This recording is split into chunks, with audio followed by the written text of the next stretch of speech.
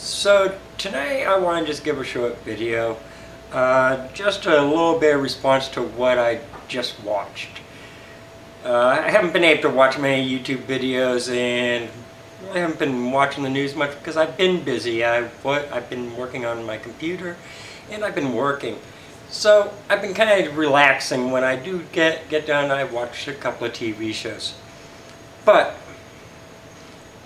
today I watch, and I'm not going to, even though his first title is pastor, I'm not going to call him a pastor because I don't know any pastors like this. I've been to a lot of churches. I don't know any pastors that spoke this way. Charles Worley, whatever. If you haven't seen the video, I'll link the video. But you probably have seen the video because it's gone pretty much viral. It's out there everywhere, and a few people have already made video responses regarding this video about a pastor that's talking in the church. He's in North Carolina, and he's speaking to his people, and he is talking about killing gays and lesbians. Killing them.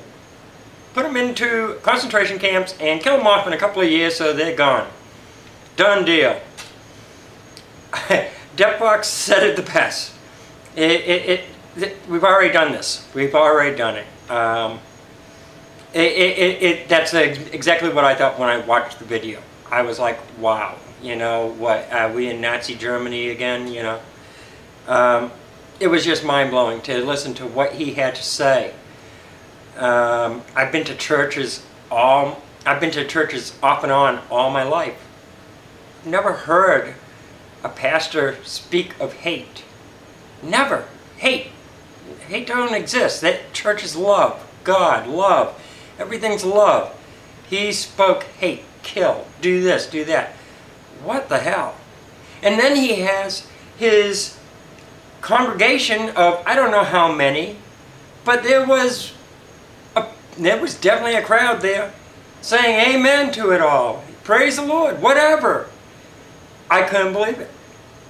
You know, and then I'm watch a couple of the responses, and I have to agree with most everything, but you know, it's something that I kind of chuckled, but in a not a happy way.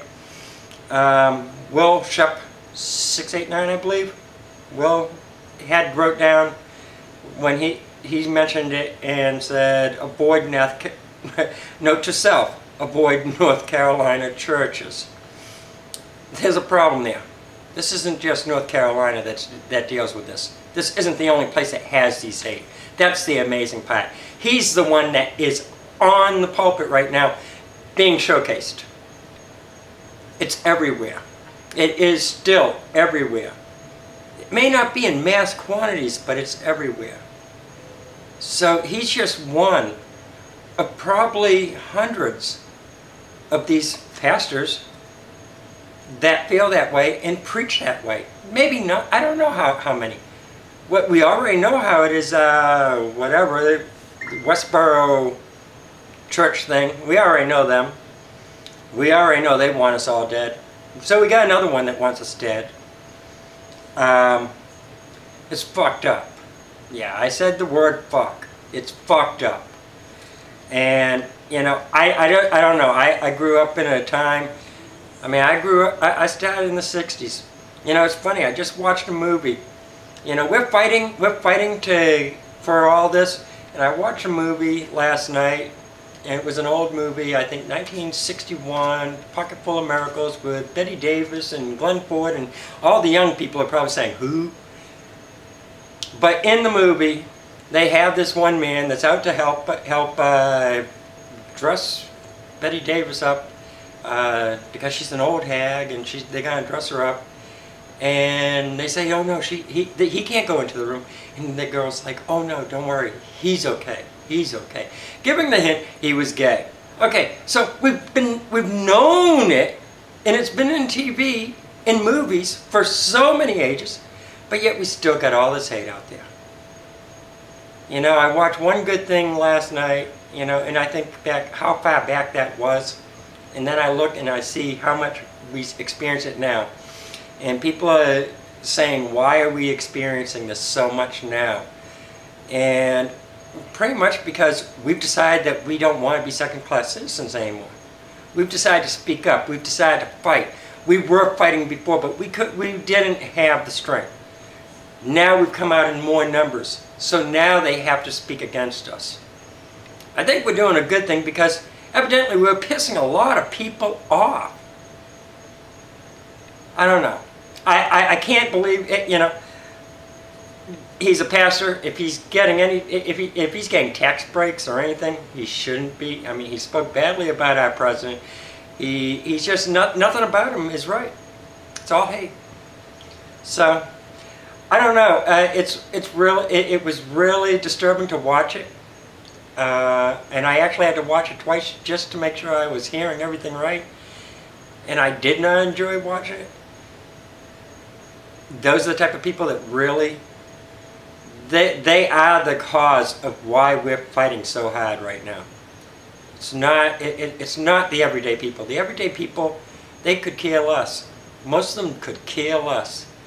They just want, they believe everybody should be treated equal.